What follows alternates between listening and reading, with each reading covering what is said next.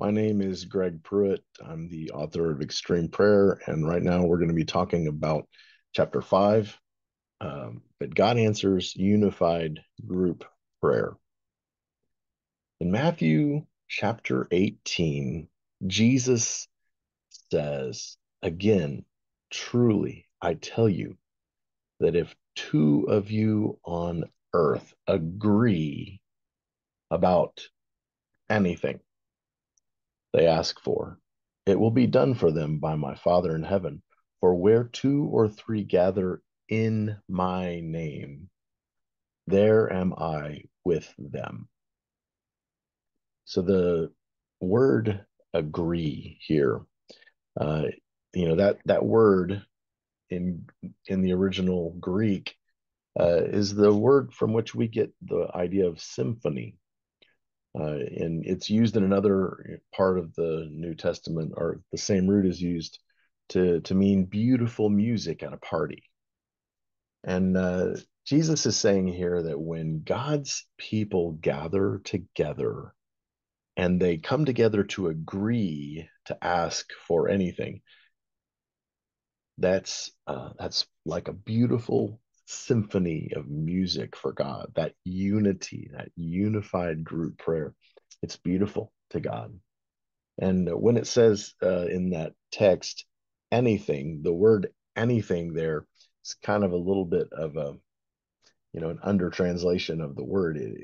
It's the word we get pragmatic from, and it means like an undertaking. So when God's people are gathering together to pray together in unity about an undertaking that's something that's consistent with the name of Jesus. It mentions in the verse, in my name. That is going to happen because God answers unified group prayer.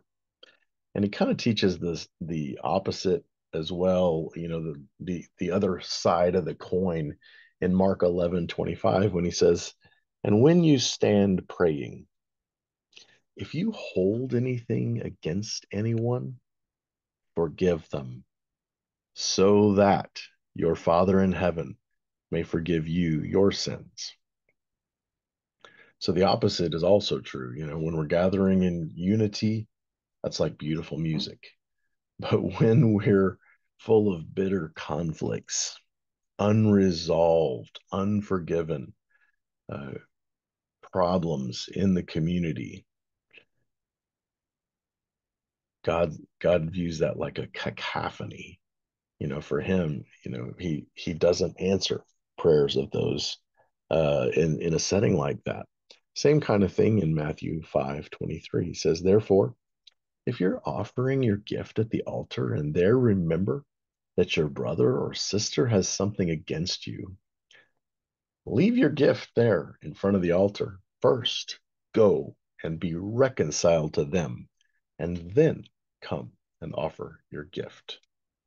And so that that unity draws the attention of the Father to our prayers.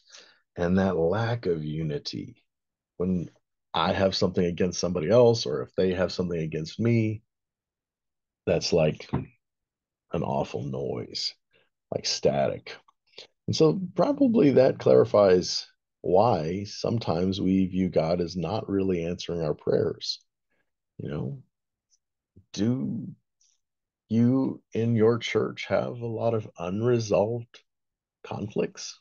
Or maybe in your life, is there somebody you haven't forgiven? You need to deal with that and be skilled at resolving those conflicts because God answers unified group prayer.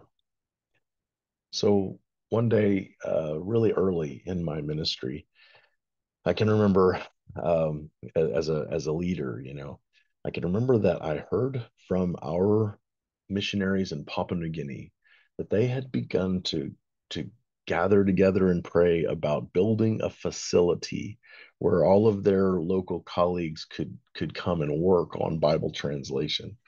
And they first decided they were going to take a time of unified, like listening prayer, where they were all going to listen to God.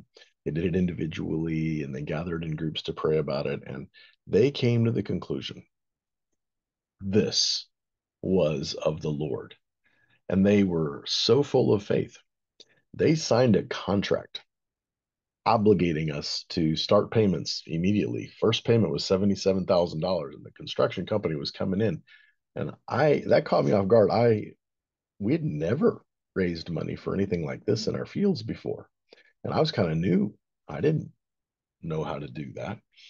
But I could tell that God was at work in this thing. And so I went over to the finance department and I said, hey, do we have any money in the account for this? And $64,000 had already been given for that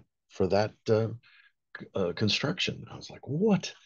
Okay, praise the Lord. And then, that wasn't the 77,000, but I told all of our leaders, hey, everybody pray over the weekend that God would provide for this because I think this is important to God. And so on Monday morning, we're having our uh, Monday morning, our everyday prayer meeting. We're gathered together in our group and we're praying, Lord, please provide for this. This is so important. And uh, we've never done anything quite like it before, but Lord, we know you are powerful and you can provide.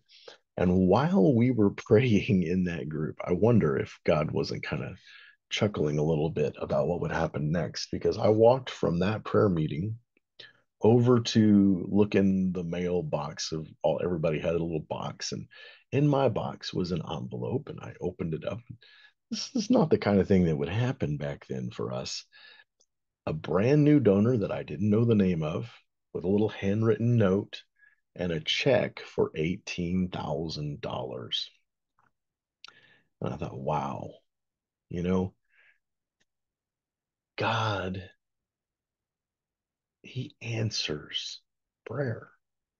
And for the purposes of this chapter, God answers unified group prayer. And maybe we're a little bit better at praying things individually than we are at praying things in groups. But maybe to try this, you need to have somebody suggest, hey, this is what we're all going to be praying for. And we're going to gather on a certain day of the week or every morning, and we're going to pray for these specific things, and we're going to keep praying them. And, we're going to pray them in groups because that unity, God is drawn to it. He loves it. And he promised that he would answer unified group prayer.